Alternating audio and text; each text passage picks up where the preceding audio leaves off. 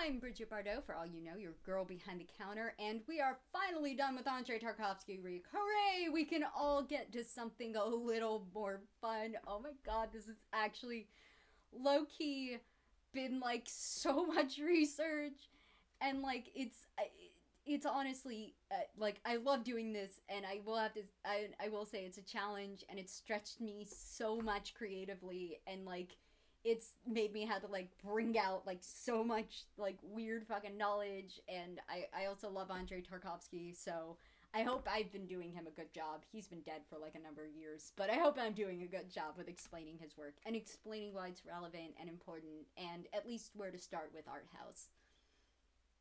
Anyways, discussing the plot, we have a plot this time.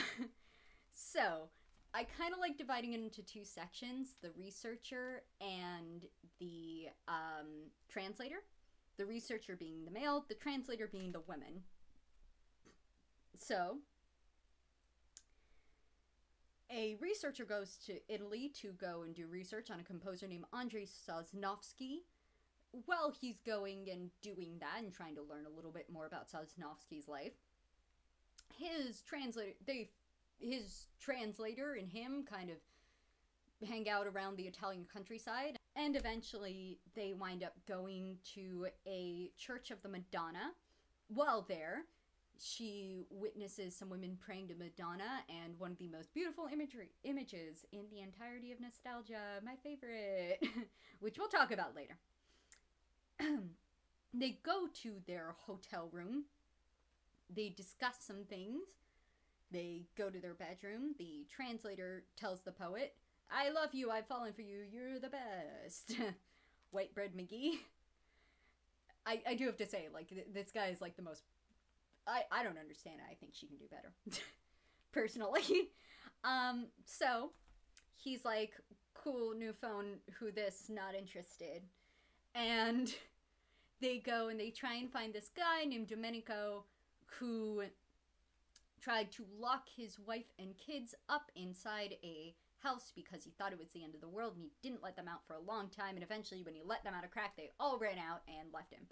So, meanwhile, Domenico has been living in this town, and eventually the researcher says, like, hey, I want to meet this guy. So the translator goes down, tries to go and get this guy to talk to him, and Domenico says, fuck off, translator. And then the researcher goes, yeah, fuck off, translator, you're a bad translator. And she's like, no, I'm not, I'm leaving. And then she leaves. So he goes back to the house with the guy named Domenico. They talk for a little bit. He agrees, okay, I will prevent the end of the world for you by going and walking this candle across this pool, ergo, and making sure it doesn't go out, ergo preventing the end of the world. Domenico's like, great, I can die happy, bye. So the guy decides, screw that, I'm going back to Italy. I'm going home, miss home. So the translator goes and calls him up later, and she's like, look, I have a hot new boyfriend. Also, Domenico's wondering if he did the thing that you promised to do. And he's like, yeah, sure I did. And goes back to go do the thing that he promised Domenico and lied about. Meanwhile, Domenico's actually at the town square, and he has decided it is end of the world time. Says, please stop the madness. Let's all cooperate and be good people. And I'm gonna make you guys be especially good people by lighting myself on fire in front of the square. He dies in agony. It is terrifying. And then we have the granddaddy of all Tarkovsky shots. The 9-minute mega behemoth of watching some guy grab one candle and go to the other side of the pool while the candle is continually burning out. It is the most tense experience of your life. Use the bathroom beforehand, because you're in for a wild ride and it lasts 9 minutes, and it's either going to delight you or infuriate you. And it's really going to infuriate you if you need to use the bathroom. So, I love this movie, but I do actually have a bit of a problem with it. So, I think that a lot of time was spent on the inner life of the author and making that visible, and that's really shown in the journey of the man there's a lot of time spent with him and a lot of detail and a lot of rich tapestries of his inner life kind of at the edges of each conversation. And it's like he's lived a full life that is rich and doesn't need to be entirely explained. And then it feels with the women that he dropped the ball. So this is my second time watching Nostalgia. And in looking at it for a second time, the scene that stood out to me the most was the scene with the Madonna. And specifically the talk she has with the priest. So our translator goes, "Hey, what's everybody doing here?" The priest is like, "Praying to the Madonna." I am, by the way, like the worst summarizer of this. This has so much more gravitas and I'm just ruining it. This is great. Please watch this movie. Don't deal with my narration. Anyways, so she asked the priest, "Hey, so what are these women doing? They're praying the Madonna. What are they praying for? Children. Also, if you don't believe, you will ruin everything. So stay away from them." And she's like, "Okay, I'm a bit of a skeptic. I'll stay away from them." So, why do you think they prayed the Madonna for children and stuff like that? What do you think, male priest? And male priest is like, "I don't know. Women be a mystery. I bet it has to do with the fact that women sure do love children and that's all they love." And I was like, so when's the other shoe gonna drop? When are we getting back to this? Because she just fucks off afterwards. And you see this beautiful moment with the Madonna and like the bird in the face. It's beautiful. It's fantastic. It's beautiful. But I want to hear more about the what you think women want. Because one of the things that actually really hit me in this retrospective is, where are all the women? No, seriously, where are all the women in Tarkovsky films? I mean, they exist, but like, do they have any life related to men? Okay, and I can hear somebody saying, what about Solaris, the movie that deals entirely with a woman the entire time? Well, it's been a while since I watched it, and you're gonna have to let me know in the comments section, but she's a woman created by the image of a man, so she's the man's image of a woman. So she's like reflected through like several male perspectives and is not even really... I mean, the whole thing revolves around the fact that she's not biologically this woman, but just contains her and her memories and his memories of her. So, where are the women? Where is the subject of like, ladyhood? Like, I'm cool with you not talking about women if you don't bring up women. What I have a problem with is, hey, I want to talk about women. And women just live for men. And children. They don't live for themselves. It seems like they have no inner lives. And that's kind of a weirdly fucked up perspective. And that is also not slamming motherhood, by the way. I would like to just go and like send out a little caveat saying, I am not slamming motherhood. Motherhood is, I'm sure, amazing. I don't have children myself, but there are a lot of moms who are like kick-ass and who have been especially kick-ass during this COVID-19 crisis. So I'm not here to go and shit on motherhood and shit on moms. They take on a lot of work. Like, a lot of work. But what I'm also not saying is that women don't have rich emotional inner lives.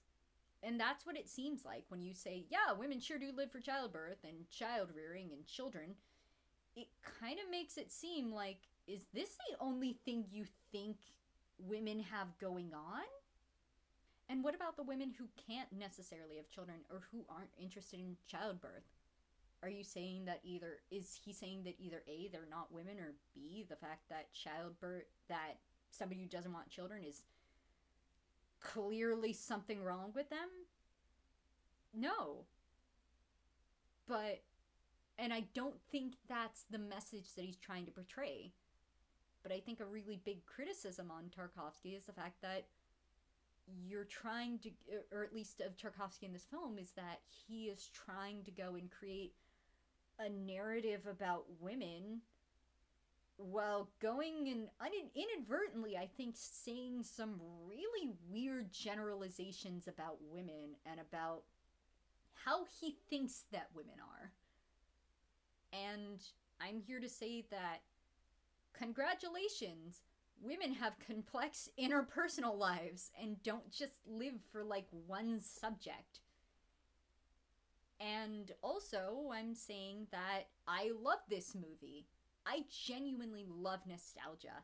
It's the film that I saw first of Andrei Tarkovsky, and I left there thinking that this is a perfect movie. And I also left this viewing thinking that this is an amazing movie.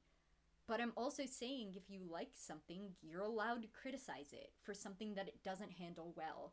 Especially if it's somebody who, if they're not handling sexual orientation well, or... I'm also not slamming this movie. I love Nostalgia. This is the first movie I ever saw of Tarkovsky, and it's one of my favorites. I came out of it thinking it's a masterpiece. I still think it's a masterpiece. But I'm also saying that you can be critical of a masterpiece. Even if somebody says it's an amazing masterpiece, you can't criticize it. Because,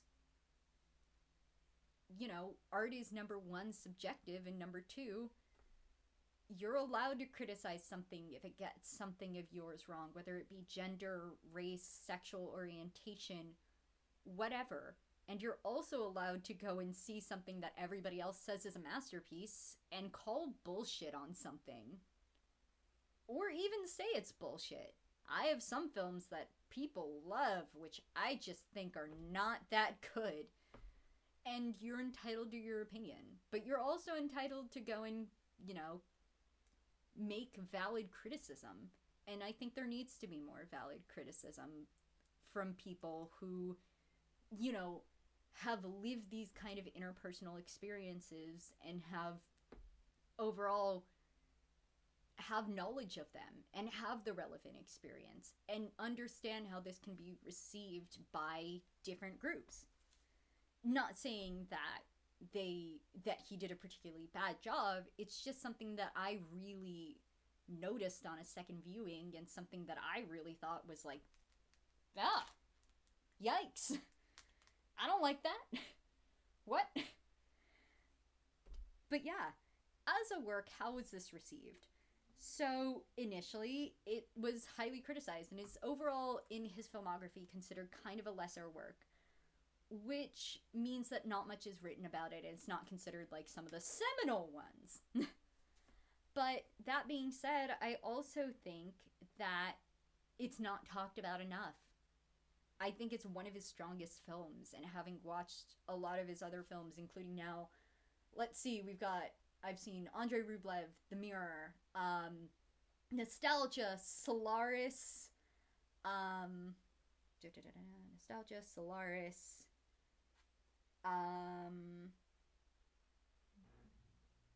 Andrei Rublev, The Mirror,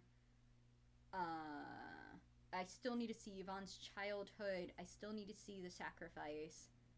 There's one more. I think he has 7 films. So I'm now about like halfway, a little bit over halfway through. And I think that this film isn't talked about enough, and that it's really a shame, because I think it's one of his strongest works. It's a more limited location. It creates a story. It conveys the story. It's still challenging. And also, it's beautiful. It's wonderful. It's beautiful to look at, and it makes you feel things. Made me feel a lot of feelings in my heart. Anyways, I'm Bridget Bardot, for all you know, your girl behind the counter. I hope you've enjoyed this Andrei Tarkovsky retrospective, and I hope this encourages people to, like, watch Tarkovsky when theaters come back, and maybe watch now, even though there are no theaters. And also to give art house a bit of a chance, because it does get a bit of a shitty reputation. But I swear, there's method to the madness. Anyways, I'm Bridget Bardot, for all you know, your girl behind the counter, signing off.